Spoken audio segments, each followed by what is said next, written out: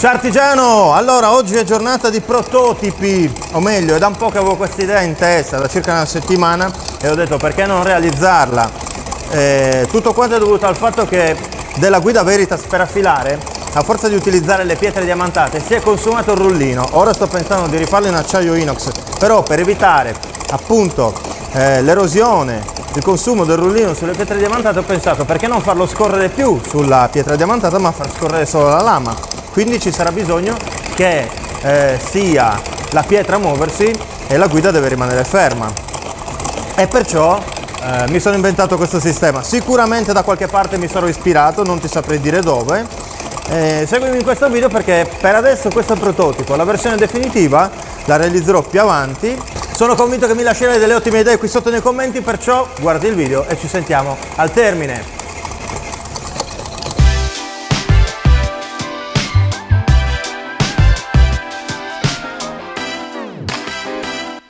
Questo prototipo di stazione semiautomatica di affilatura, la voglio chiamare così, la faccio fare alla CNC, ma comunque sia a conti fatti, talmente semplice che la si potrebbe fare con un seghetto alternativo e un trapano.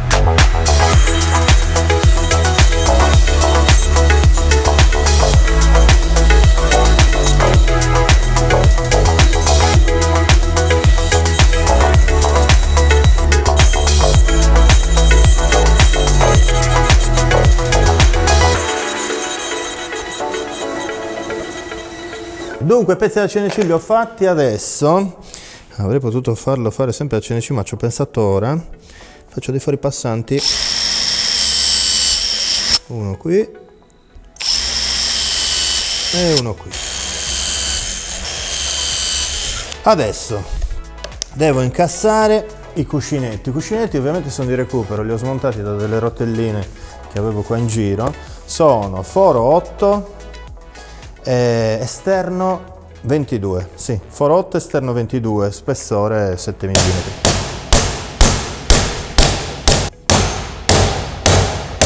L'idea qual è adesso? Che uno di questi supporti rimane sopra, qui, quindi lo avviterò al pannello di trucciolato, così. Quest'altro andrà fissato qui sotto, bene, così. Comunque sia, una volta fissati, questo gioco dovrebbe perderlo, comunque dovrebbe minimizzarlo. Ora che ci pensi, questo foro lo posso spostare anche qua. Chi me lo dice che deve stare per forza qua?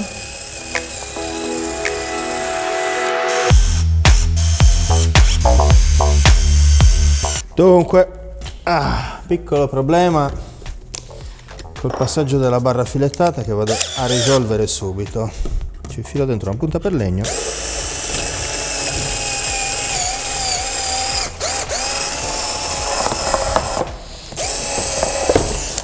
Ecco qua. Oh, favoloso.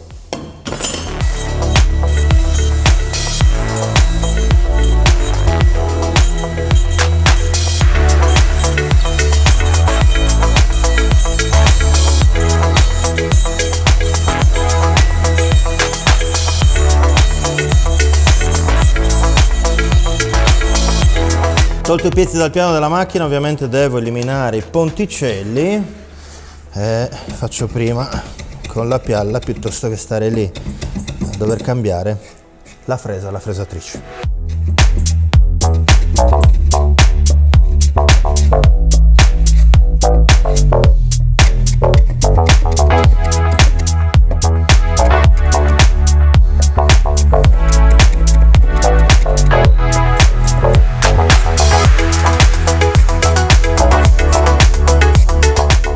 Bene, sì, pietra da sola non cade, quindi essendo tutte della stessa misura dovrebbero calzare a pennello tutte quante.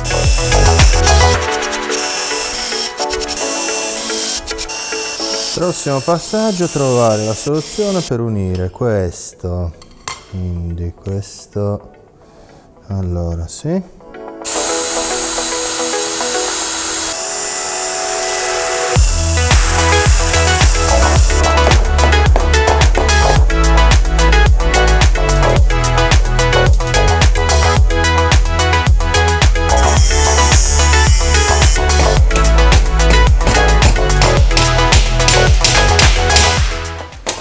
questo lo vedo qua. Questo foro lo allargo, lo faccio passare qua dentro e me lo faccio tenere da 2 dadini, poi da 2 dadini da 6, sperando di averli.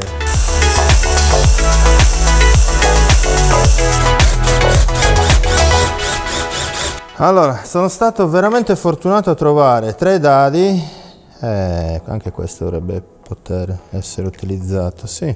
Dai che sta iniziando a prendere forma, dai, dai, dai!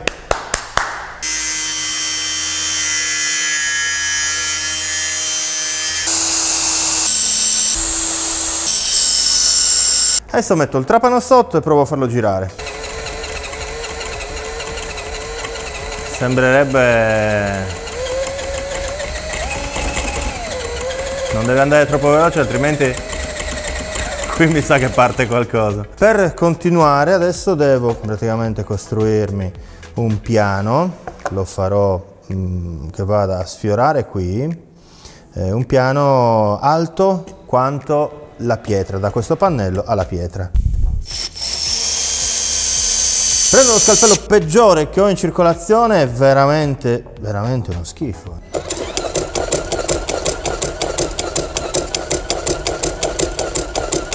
Utilizzo questa molletta per bloccare l'interruttore dell'avvitatore.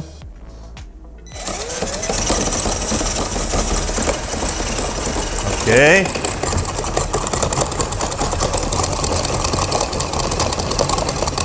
Troppo veloce. Lo stiamo perdendo. Si sta smontando tutto qua. C'è da dire una cosa, questo si sta smontando tutto perché ovviamente è provvisorio. Qui ho capito che dovrò farci gli snodi anche qui con i cuscinetti per essere più silenzioso, più preciso e soprattutto per non usurarsi nel tempo, o meglio avere un minimo di usura nel tempo. Va bene artigiano, io proseguo ad affilare questo scalpello, nel frattempo ti lascio, quindi ti saluto, ti auguro buona giornata. Noi ci sentiamo al prossimo video, mi raccomando, lascia un commento, lascia un like se ti è piaciuto il video, quindi anche l'invenzione. Ricordati che questo qui è solo un prototipo, devo migliorarlo, volevo esclusivamente capire se la cosa era fattibile, perciò sentiamoci al prossimo video. Stammi bene, vai a leggerti il primo commento qui sotto. Ti stavo dicendo stammi bene, noi ci sentiamo al prossimo video. Ciao artigiano!